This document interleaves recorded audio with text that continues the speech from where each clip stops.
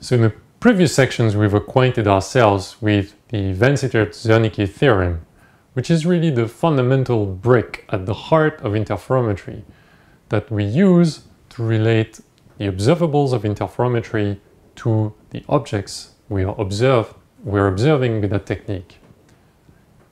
Let's simplify a bit our notations here and simply write that the mutual coherence function gamma, which is a function of the UV coordinates, relates to the intensity map that describes the target, which is a function of pointing coordinates on sky, related, and the two quantities are related to each other via an operator called the Fourier transform.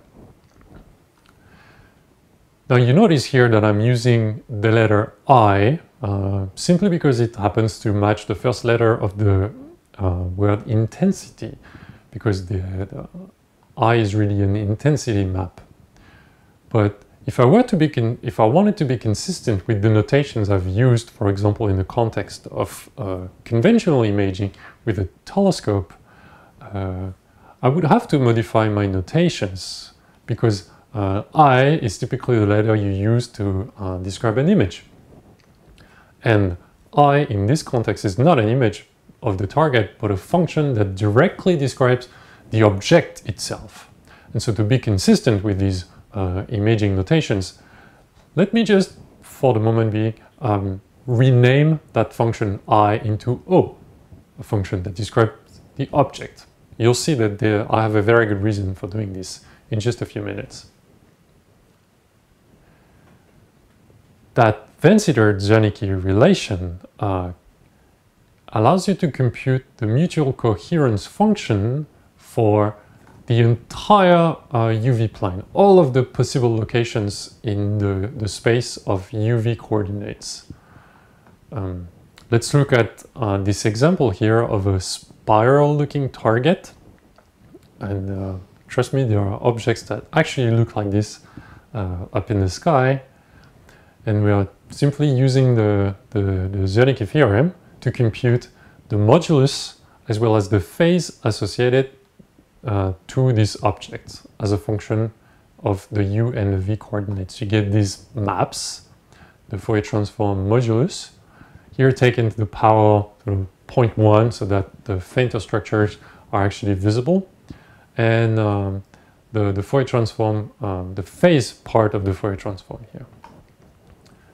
Now, of course, the astronomer is in the backward situation where he's provided with information in that plane, that would be the coherence measurements, and somehow uses them to go back to a description of the object using the Van-Cittert Zernike theorem and an inverse Fourier transform relation.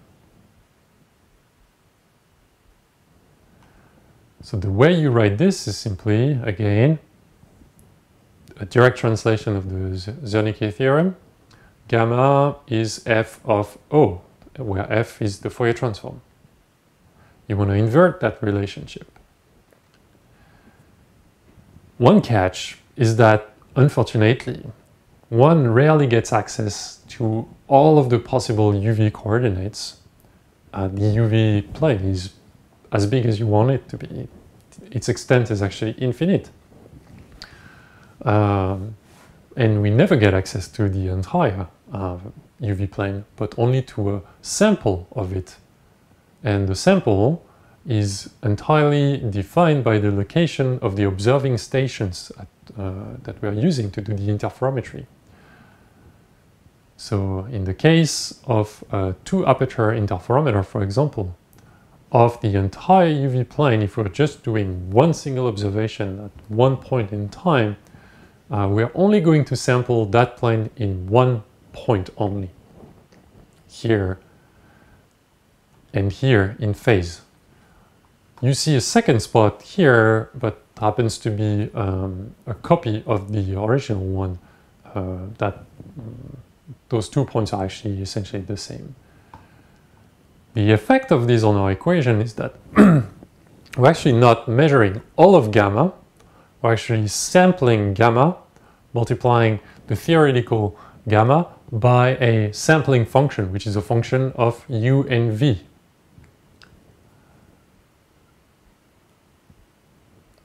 Now the shape of that function turns out to be given by some operation called the autocorrelation of the map that describes the location of the observing stations.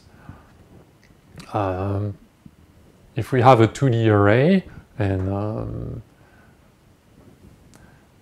therefore a 2D map describing the location of the stations, this autocorrelation operation looks something like this, where we just have the pupil map. P stands for pupil here.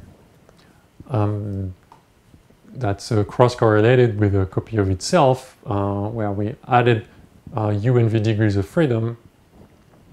Now, maybe not trivial to understand by simply looking at numbers. Let's look at a couple examples. The first example would be the one of a three baseline interferometer, so 3 apertures. The result of this autocorrelation operation on this array looks something like this. You will recognize that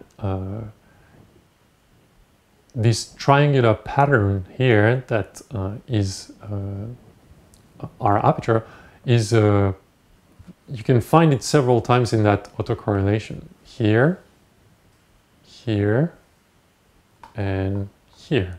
In fact, you find it 3 times. So for a 3 aperture interferometer, you're not going to sample in many, but just 3 places in the UV plane.